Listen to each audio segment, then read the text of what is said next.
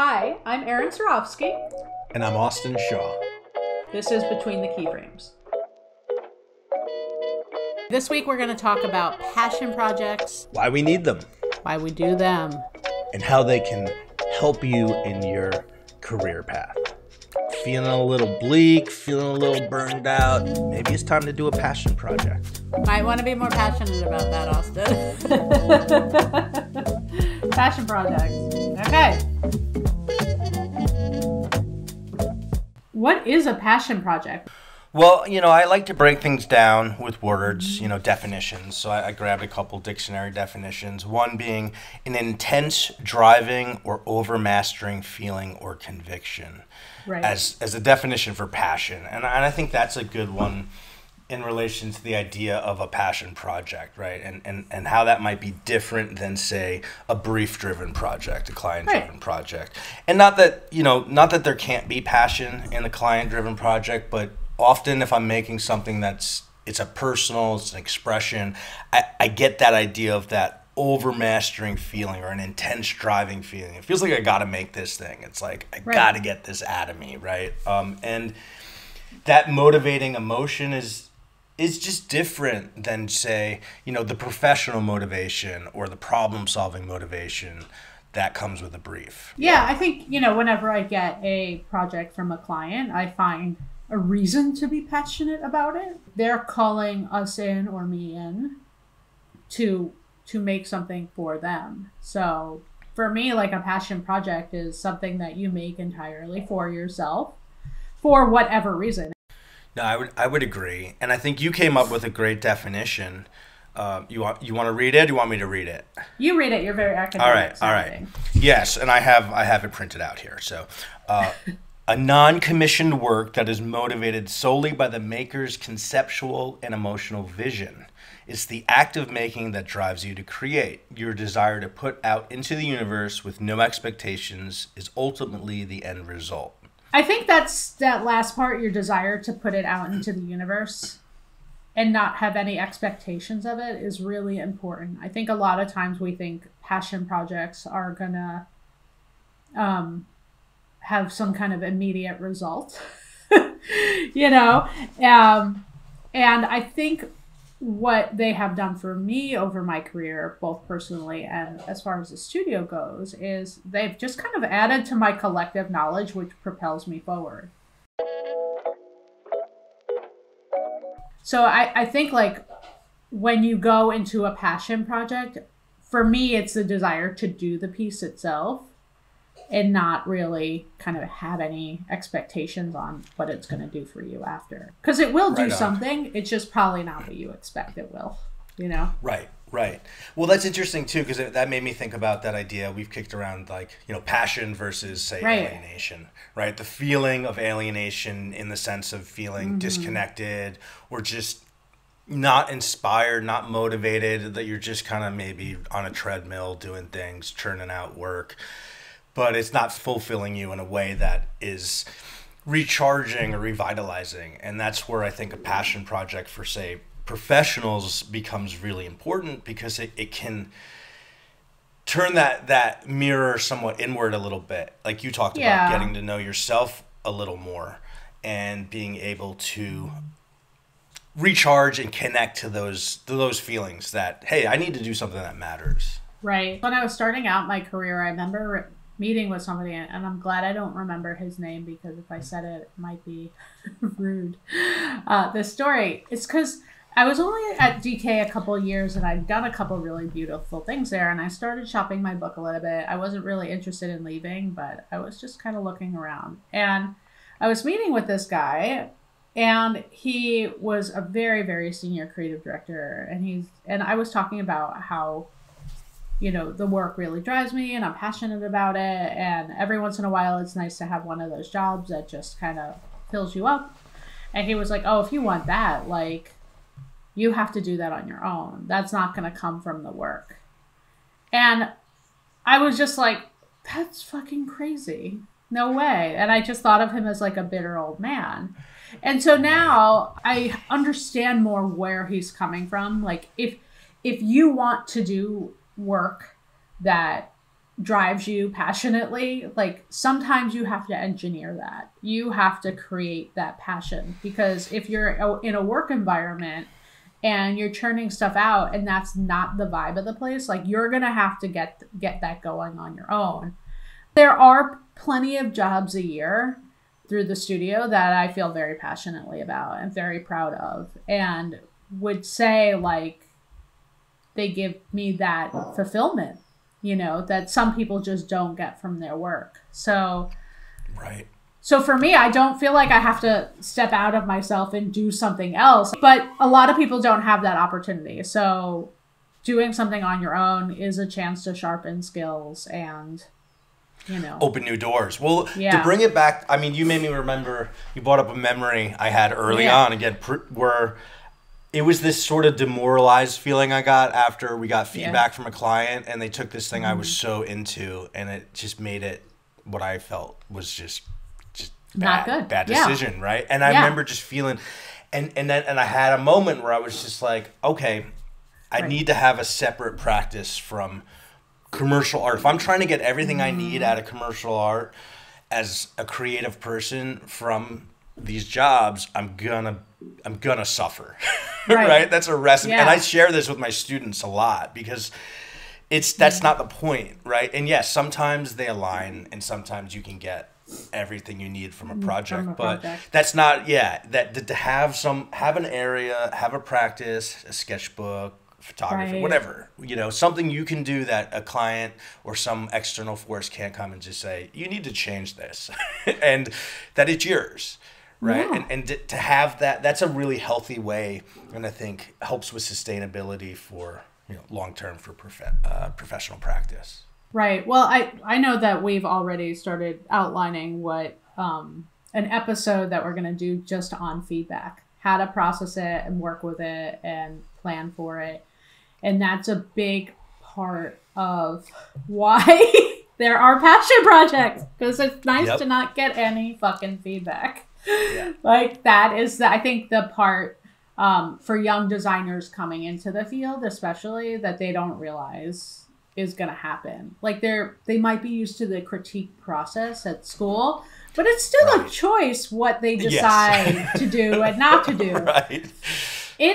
In the world where when you're, you know, commissioned to do something for somebody, you have to address feedback. How you choose to address it, how you work through it is like a whole different thing, but feedback is a daily occurrence, from internal, from external, from like, even when I was making my notes for that chat, for that episode, I was like, oh my God, sometimes you get feedback and they're like, yeah, I was watching it at home and my 10-year-old thought XYZ. And you're just like, so now I'm worried about what your fucking 10-year-old thinks. Yeah. So that, like, once you go down that rabbit hole, which that's why you need a passion project.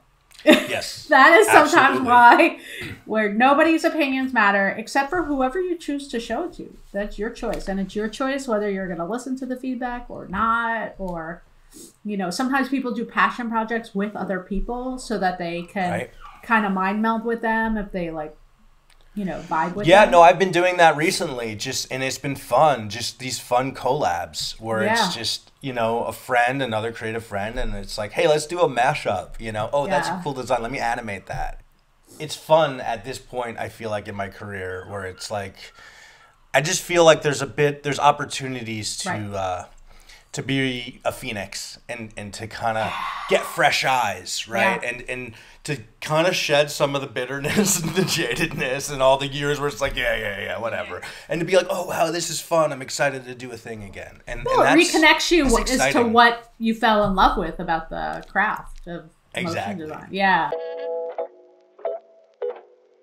Let's talk about why somebody would want to do a passion project. Like, why, for professionals, why do they matter, basically? For a professional who's sort of at maybe a plateau, right? They've got a gig and you really, maybe you've reached the limit of that fit, right? And you want to go to the next level. You want to level up, but you're not getting interviews, right? You're not getting any movement with your current portfolio. What do you do, right? do a passion project, do something you're excited about, Right. share that, post it, send it around to your professional network contacts, Right. see if that can create some movement, create new opportunities, you know? So I think that's a very practical application of a passion Right. project for a pro.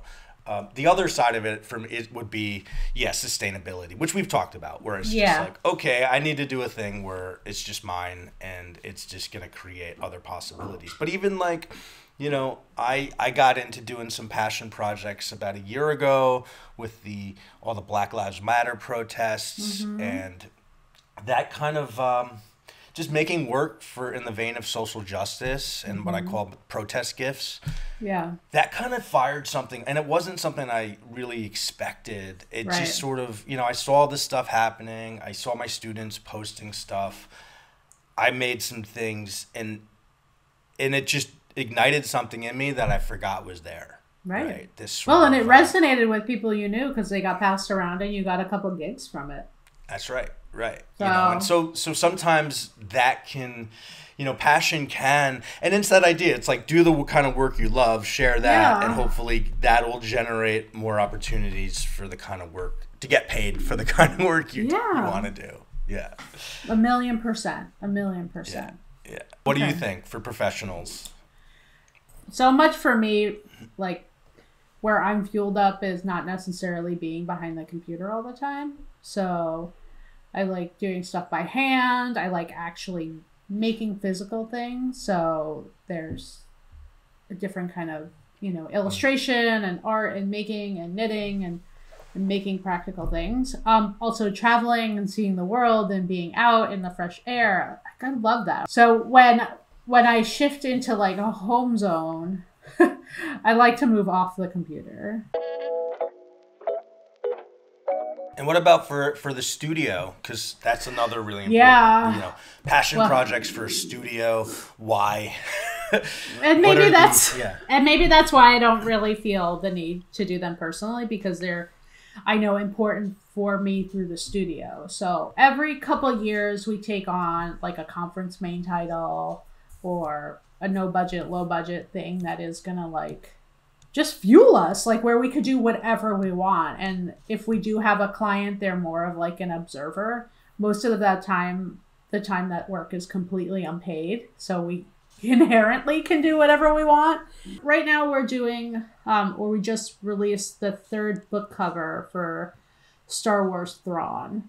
Now, those aren't huge money makers. Like, with the amount of time we spend on them, those are passion projects. Like, we want to do stuff like that that's out in the world, and that's interesting because that is a tangible thing, like a book cover. You know, when I've talked to various studios over the Yeah. years from kind of the educator's lens of, you know, and observing them and observing some of these passion projects that studios will release, and then talking to them, and, you know, and invariably, you know, they spend far more money. They spend money making a project. So then I pose that to the class. I say, why would this studio spend money to make this project with this, you know, pro bono type of client, right? And it's a good Socratic type of question to get them thinking. And then this idea, and you know, investments, right? There's investments in one, like potential PR. So if you do something, it's a chance to flex, right? So the studio can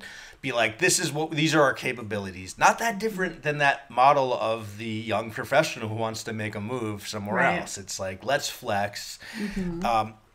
Potential accolades, awards, accolades, publicity. Yep. You can't guarantee it, but that can bring in a lot more business. Yeah. Then you talked about like the idea of, you know, recharging, refueling the studio, the people who work in the studio, giving them a chance to, hey, you can flex now. You can get excited and really push this. And it is a creative recharge, but people do have to realize like a lot of work goes into those projects. So it's a creative recharge, but it's like a labor of love. Very physical labor of love. Like the hours are long, like, because there's still always a deadline, you know, even especially for studios. And why we like conference main titles is because there is a conference, you know, like it has to go to that. And we might have a year to make it, which is about how long people are giving us now. But like it's got to get done. And I think with any passion project, it's so easy to be passionate at the beginning, but you really have to finish them. And that's like the advice I'd give to any listener or watcher, depending on how you're consuming this, is that you can't just be a good starter. Like, you have to be a strong finisher. That's like writing a book. It's really exciting in the beginning. And then, there's a lot. It's a marathon. It's a serious marathon. Would you call Design for Motion, your book, a passion project? There's definitely elements of passion in it, for sure. Yeah. So I would say yes. I would actually probably call it that. I mean, obviously there's other aspects to it, but there's a lot of the qualities to it that were driven by passion, right? In various kind of capacities, but I would think so. Yeah. Awesome.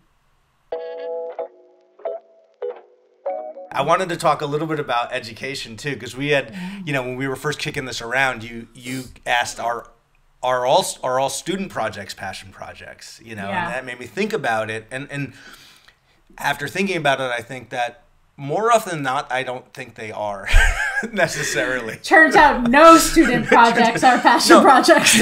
None. Not as not I think sometimes they can be. But at the same time, I think there are elements of passion in student work. And if we want to unpack that a little, the idea of using passion as like a breadcrumb, right? As a trail to entice them to learn. There was this philosopher named Alfred North Whitehead, right? And he had all these, like 19th century British mathematician, philosopher dude. Had all these ideas about education too. And he talked about these three phases of education being romance, precision, and generalization. And that there were these cycles. And that in this model, the romance would really be heavy in the passion, right? Yeah. Romance is where you're first introducing students to a topic. First day of class would be, hey, let's look at some examples of stellar motion design, right? Get them going, whoa, that's amazing. And the flip side of that is even giving them a little bit of agency. So it's like,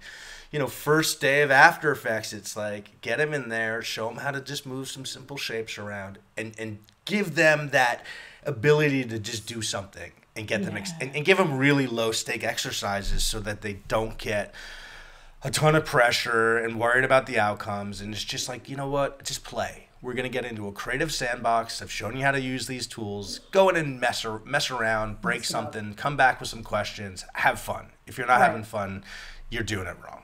Right? And that's romance. It's getting because the next phase is precision.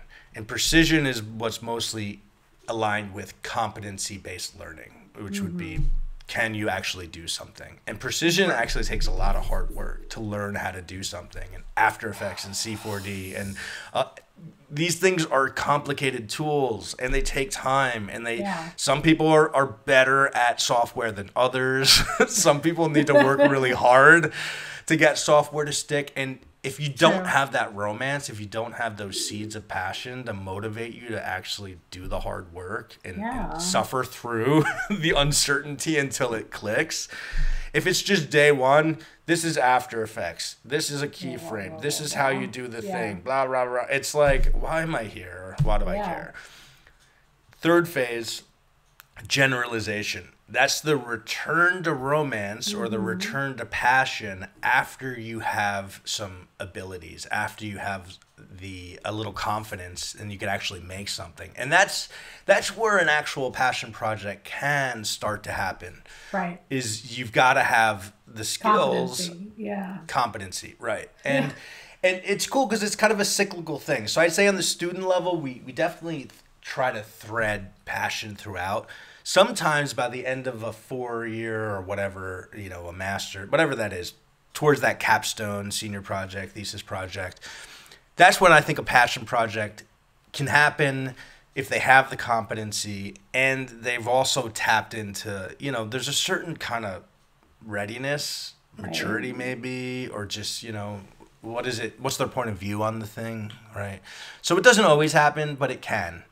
And I don't know if it necessarily has to, right? I think it's just part of the process of preparing students. Yeah, so students can have passion projects, but it's more important that they have a passion for what they're doing so that they see a light at the end of the tunnel of learning the competency aspect.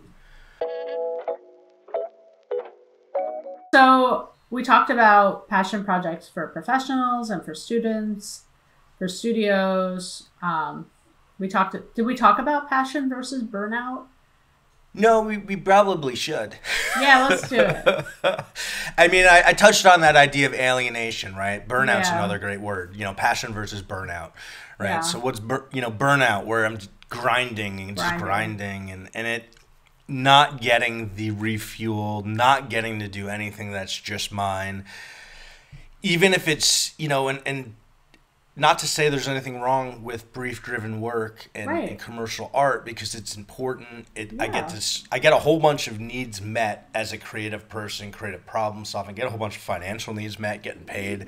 Yeah. But if I'm not getting that, whatever that thing is that I need, that makes me feel kind of motivated from a more of an emotional, visceral, kind of artistic place. Right.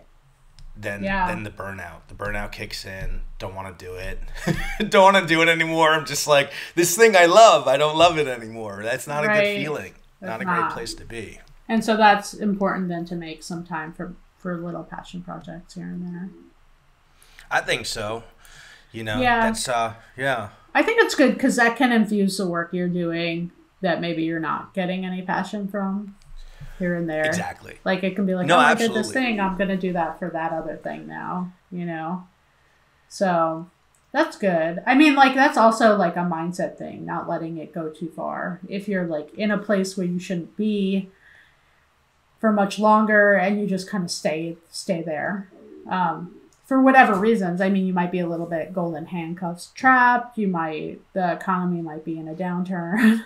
Like a lot of reasons you might want to and need to stay where you are. But burnout is a real thing, and a little passion project might at least reconnect you as to why you got into this in the first place. Absolutely. And it's interesting because it's hard to describe, right? You're getting in, they're more feelings that we've tried to put words to them. Right. And they can only go so far. Right. But it really is, it's an experiential thing, and I've had it multiple times. I've had burnout and I've had revitalization through passion. And it's not anything like, looking back, you don't expect either one. You don't know that either one of those things are necessarily coming. Right. And when you're in those places, they can be a bit overwhelming. Yeah. Or overwhelmingly awesome, where it's just like, whoa, like I have a new lens, and now I'm looking at things differently. Well, I think, if we're going to talk about passion projects, we have to talk about people that have exemplified that. People like Beeple and Pablo. Yep. How do you say Pablo's last name? Oh, Rochat. Yep. And even G-Monk, like he is very experimental. And those are people that like have really dug in to doing that and becoming known for that. And now as a result with NFTs, bablam. Like, bablam. So... Well, I interviewed Beeple a few years ago for second edition of the Design for Motion textbook. Right. And at that time it was like, a big part of it was... the students loved his work, right? Everyone's like, people, and then we're looking at the everydays. And it was really interesting because like his whole motivation to start that series of everydays came from just wanting to be better at what he was doing. Right. And he was inspired by another guy, Tom Judd, who was one of the founders of Animate. Right. Who was doing these everydays and posting these everyday drawings. So like, people spent a year doing drawings every day to try to just become better and posted them, no matter if and he's pretty blunt and self-deprecating, right? And would just sort of call his work what it was if it wasn't good, and just and then he did a whole nother year of just photos, and then another year of Illustrator, and then another year C4D, and then at some point C4D became the thing, right? That he just wanted to do, and he was like a web designer in like a studio in like I forget, maybe Wisconsin or something, and you could see it from that dedication and hard work, 4, 5, 6, 7 years into those C4D every day is that all of a sudden a certain amount of precision and mastery and then generalization starts to kick it where, by years 9, 10, I mean, it's just, start to finish every day a piece, right? And that, really that idea of just hard work, right? Hard work pays off. I mean, in this case, really paid off. I mean, it really paid off, but there was no expectation. That's what I mean. Like when you get into doing something, like there can't be this idea that there's going to be this giant thing on the other side of it. And it's most certainly not going to be overnight. His success is a 14, 15-year journey. Right? So you just don't know what's going to come of a passion project, but it is important. If you're feeling the push for it, you should do it. I wanted to read this letter that Kurt Vonnegut wrote. Yeah, cool. So I'm a big fan of Kurt Vonnegut, American author, and I came across this letter. There was this high school teachers who asked these different authors if they would give some comments to inspire their students, and apparently Kurt Vonnegut was the only one who responded. Awesome. So this is this letter he wrote. All right, This was from November 5th, 2006. That's what I got on the date here. All right. Dear Xavier High School, Miss Lockwood and Mrs. Perrin, McFeely, Batten, Maurer, and Conglusta. I thank you for your friendly letters. You sure know how to cheer up a really old geezer, 84 in his sunset years. I don't make public appearances anymore because I now resemble nothing so much as an iguana. Love the sense of humor. What I had to say to you, moreover, would not take long. To wit, practice any art, music, singing, dancing, acting, drawing, painting, sculpture, poetry, fiction, essays, reportage, no matter how well or badly. Not to get money and fame, but to experience becoming, to find out what's inside you, to make your soul grow.